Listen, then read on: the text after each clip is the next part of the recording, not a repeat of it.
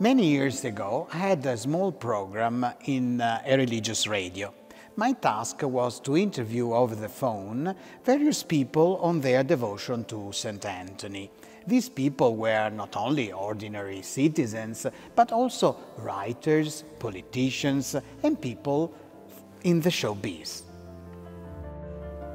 One day, I was in my office when the phone rang. It was the receptionist of the Basilica informing me that a certain person wanted to talk to me. This was a person I had interviewed a few months before, the actress Silvana Pampanini. Silvana Pampanini was a glamorous Italian diva who starred in over 50 films and reigned as an icon of Italian beauty in the 1950s.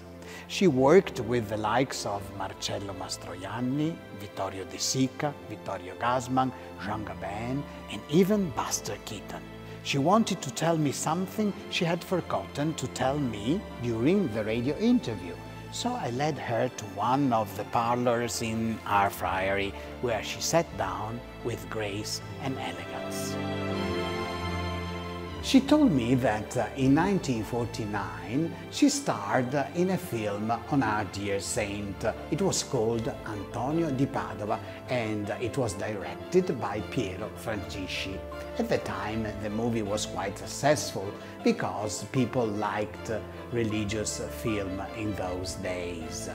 One morning they were scheduled to shoot a very dramatic scene in which Silvana was supposed to weep. Being an experienced actress, she wept without the help of eye drops, and the director shouted, "Cut!"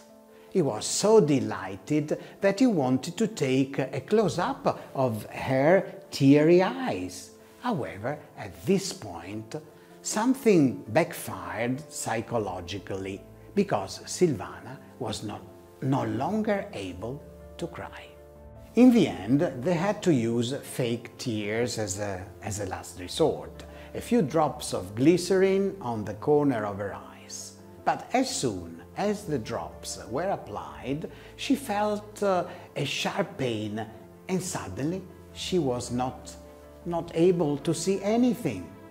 She screamed aloud and bent forward, putting her hands over her face.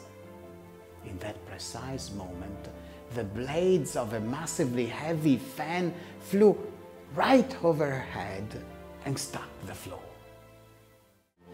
If Silvana had not lowered her head because of the pain in her eyes, those massive blades would surely have hit her directly on the head, either killing her or seriously wounding her. Silvana was certain that it was St. Anthony who had obscured her vision and in order to induce her to lower her head. She was certain that St. Anthony had saved her life. In the Gospel of St. John, Jesus says to his disciples, "Very truly I tell you, the one who believes in me will also do the works I've been doing." So, given Jesus' promise, it is not surprising that many miracles have been attributed to St. Anthony's intercession, both when he was alive and even after. Anthony was in fact a man who loved God passionately and constantly proclaimed and lived the truth of the gospel. Silvana never forgot what she believed St. Anthony had done for her, and she often visited the Basilica of St. Anthony here in Padua until she died in 2016 at the age of 90. And now, let us pray together. O Father, through the intercession of St. Anthony, Doctor of the Church, let us keep and remember your teaching constantly, so that we may practice it with strength and courage in the name of Christ our Lord. Amen.